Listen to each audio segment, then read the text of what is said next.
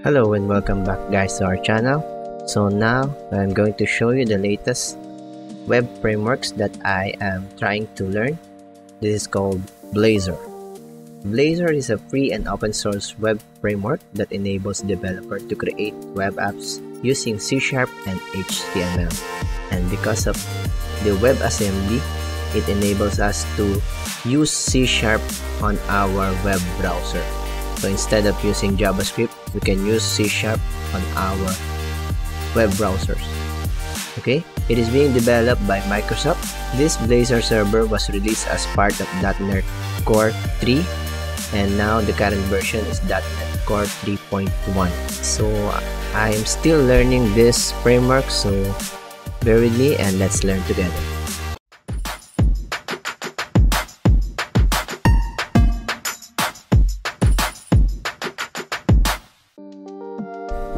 So let's try to access first the official website for Blazor.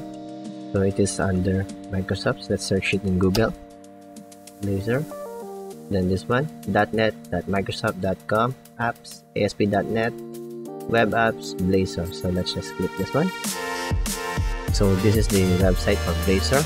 So these are the few details about Blazor. It is interactive web UI with C#, run on WebAssembly or server, built on open web standards, share code and libraries, JavaScript interrupt, free tools for every operating system. So it is not limited only for Windows, so you can also use it in Linux and Mac OS. UI components ecosystem, open source and free. So currently the source code for Blazor is under GitHub, so if we want to contribute on this project, you can do so. I can access it through GitHub. Before we can use Blazor, we need to set up some few things. First one, we need to install the .NET Core 3.1 SDK, and the next thing that we need to set up is the Blazor WebAssembly template, which is the one that we're going to use for this video. So to install this Blazor WebAssembly template, you just need to copy this and we need to paste it and run it using command prompt or PowerShell. So after setting up these two things, we can now use either Visual Studio, Visual Studio Code, Visual Studio for Mac, or .NET Core client. But for this video, we're just going to use Visual Studio 2019. Okay, so let's get started and open up our Visual Studio. Okay, so let's create new project. So here we can see the Blazor app template. So we just need to click this, then click next, and then set the name Blazor app. Oops. So I will put it in my drive D, create. So for the template that we're going to use is Blazor WebAssembly app, and let's just click asp.net core hosted and create. Okay, so for the Blazor project, so by default it will create 3 projects for us. So let's just wait for it to finish. So these are the 3 projects that I mentioned earlier. So we have here the client, the server, and the shared.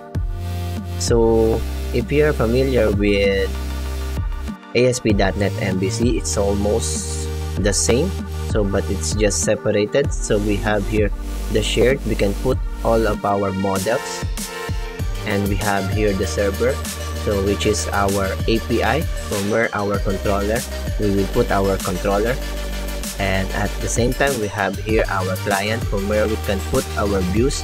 But for this Blazor, we have here pages, but instead of pages HTML, we have here .razor, which means this is a Blazor component. So it's a component based, just like with Angular and React.js.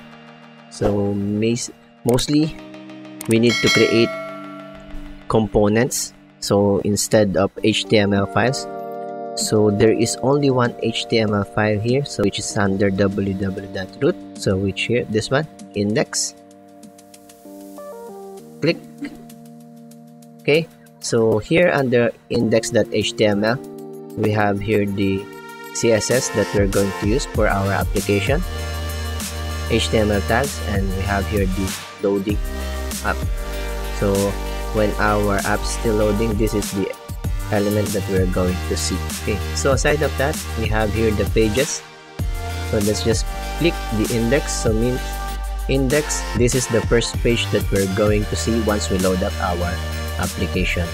So that's why if you notice here, page, so slash, this means it is the home page. So let's check the counter. You can see it is slash counter, so meaning if we access our website with the localhost, the port, and slash counter, this will access this page. And at the same time, we also have this fetch data. Okay, so just like with MVC, we also have shared, we have the main layout. So this is the main content of our page, so meaning this will only change the body just like with MVC. Okay, so this under this body, it will load up either any of our pages here, either the index, which is the home page, the counter, or the fetch data. So aside from that, we also have here nav menu bar. Okay, so for here, this is the navigation menu, and this survey prompt. So if you notice under index, we have here the survey prompt, which is this component, survey prompt. Okay, let's try to fire up our application. Just choose root server, run. Okay, as you can see, that's the loading page. So this is our Blazor application. So as I said, it will load up first the index. So let's go back to our source code. You can see this is our index. So hello world, and it loads the webcam to your new app, and then the survey prompt, which is contains how is Blazor working for you. So let's go to the survey prompt component. So here we have here a code block. This is the one that I mentioned earlier, that we can use C# on our pages. So instead of JavaScript, so we use a code block from where we can put our C# codes. So for this instance, we are passing a parameter, which is the title, and this title we can use it inside our HTML elements. So we can use it by adding an assign, which is the razor syntax, and then followed by the variable or parameter variable, which is the title. Okay, so this component makes it more reusable and can be used to any pages or any component within our application. So if we wanted to use this survey prompt, we can use it also on counter. So let's try to do that and paste it here, but let's change the value. I am a survey prompt from counter. Okay, so here is the home. So if we go to the counter page, you can see the survey prompt is also showing, but with different text, which is the one that we type on our counter page.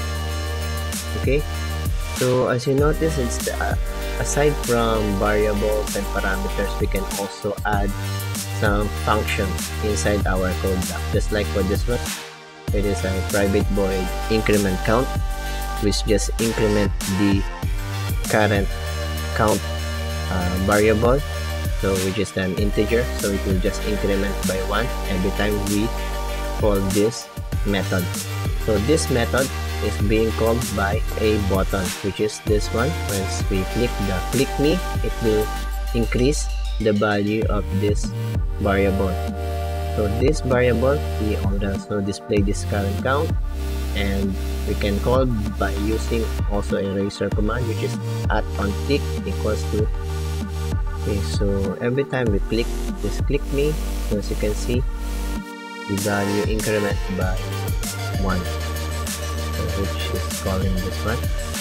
So now let's move on to the next page, which is the fetch data. As you can see, it's loading a data into a table. So let's go to the source code. So this fetch data page is calling an API, which is doing a HTTP get JSON async, which is weather forecast. So this weather forecast is a model.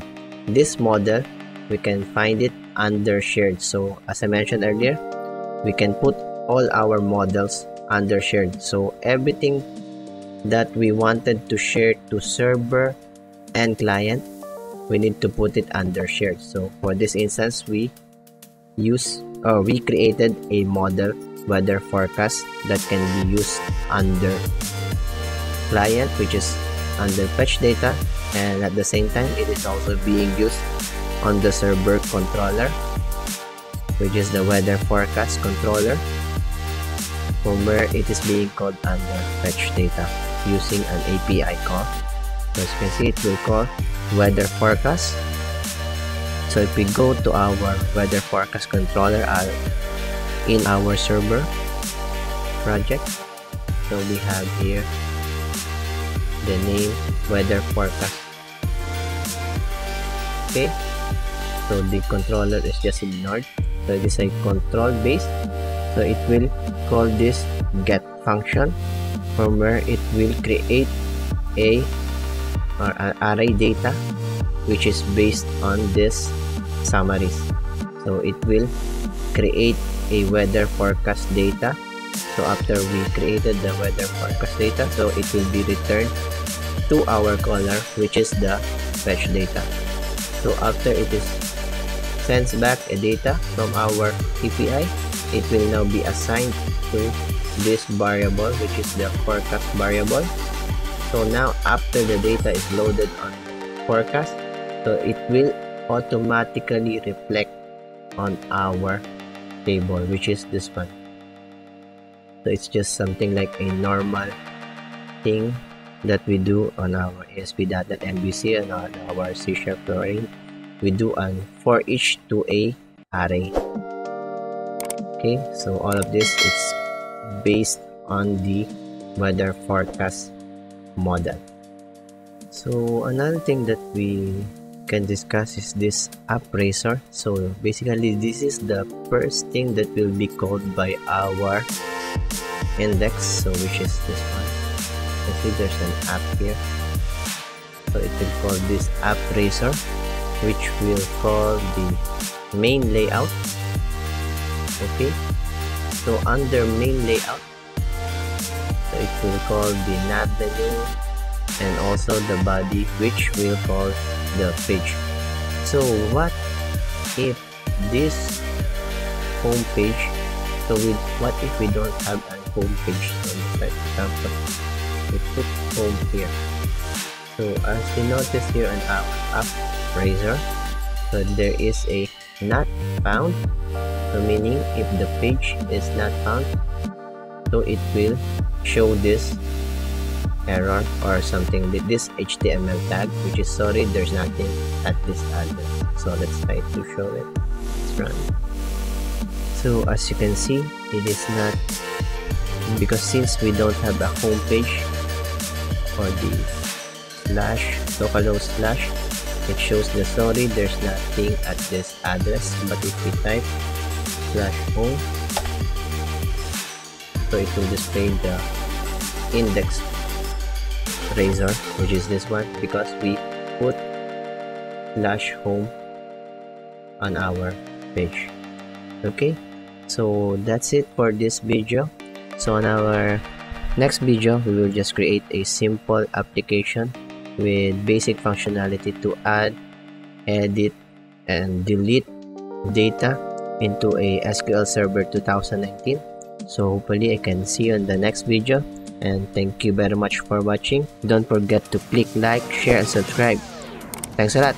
Bye.